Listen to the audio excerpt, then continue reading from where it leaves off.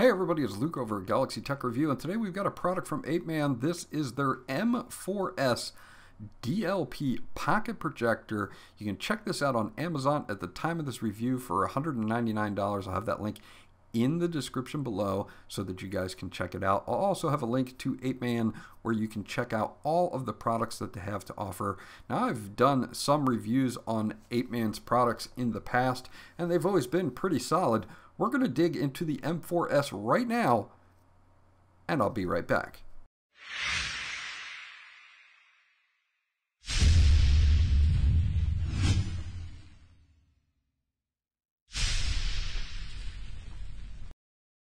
Okay, so let's take a look at the M4S, and that is going to be the model number here is M4S. They have several different models, so keep that in mind. This is up to 1080p. It does use DLP. It also has a built-in battery that is 4,600 milliamps and will allow you to charge other devices, so you can use it as a power bank as well. It is rechargeable via USB Type-C, which we'll get into in just a few moments. If you want to check out APEMAN, you can check them out at www.apemans.com. I'll have that link in the description below.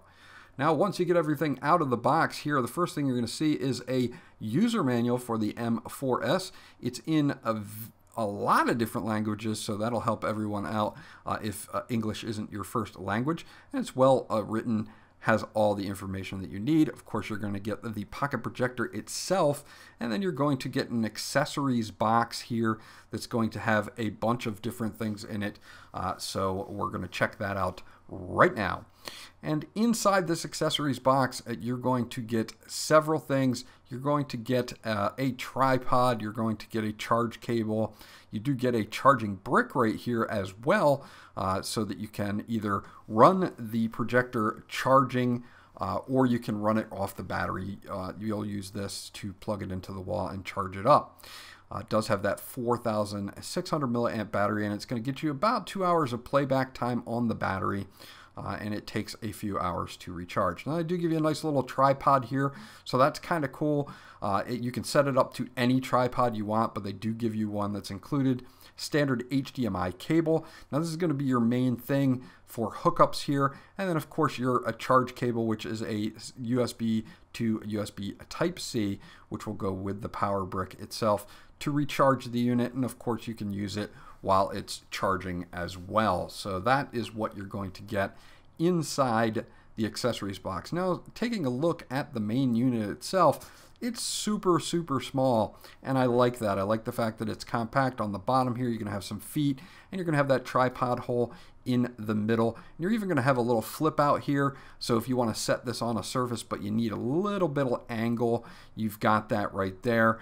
Super nice, sleek look. You've got some venting in the front, and you of course have that lens that's going to be super bright using DLP technology.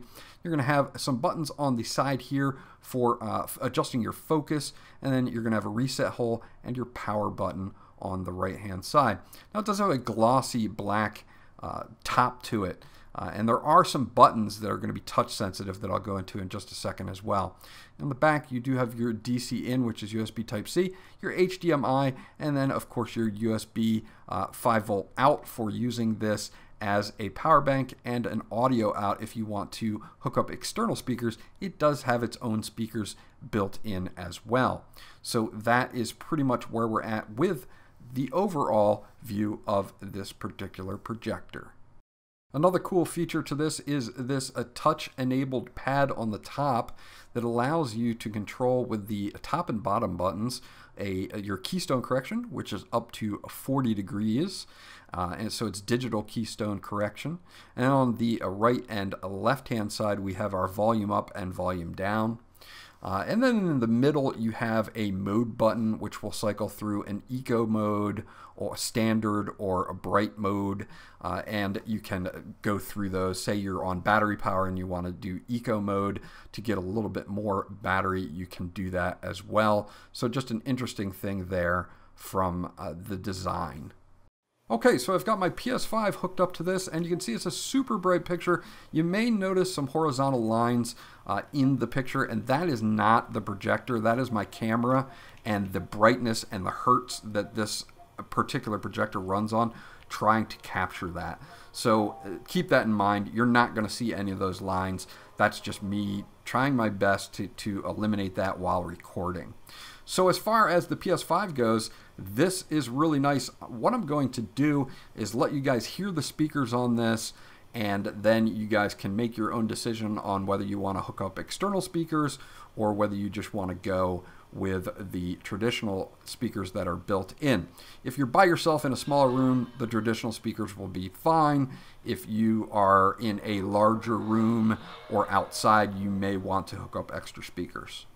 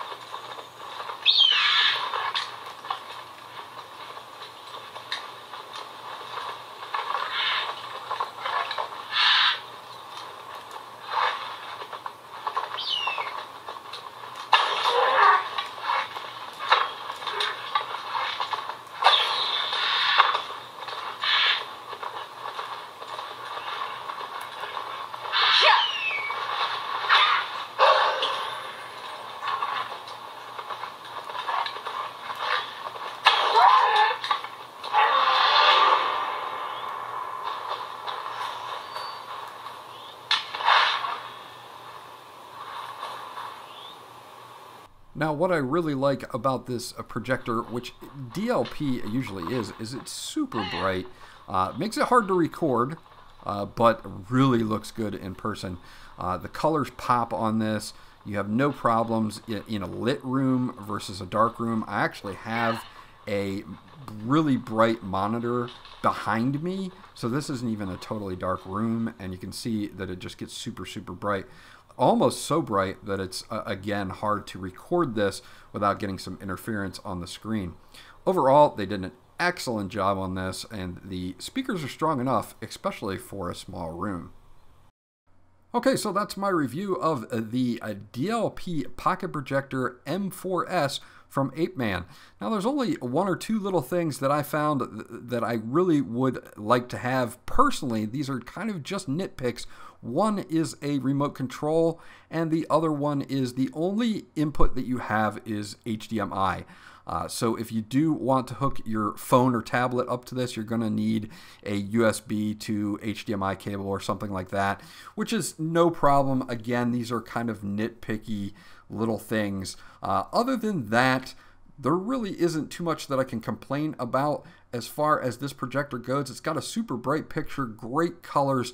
It's got a built-in battery. It's got USB output, which could have been nice to have USB input as well. But again, that's just me nitpicking. Overall, APEMAN did an excellent job on this projector, and it's at a competitive price point. This was Luke from Galaxy Tech Review. If you guys have any questions or comments about this projector, please leave them in the comment section below, and I'll get back to you as soon as possible. Remember to like, and if you guys haven't subscribed yet, please do so, because that always helps me out, and I'll check you guys out on the next video.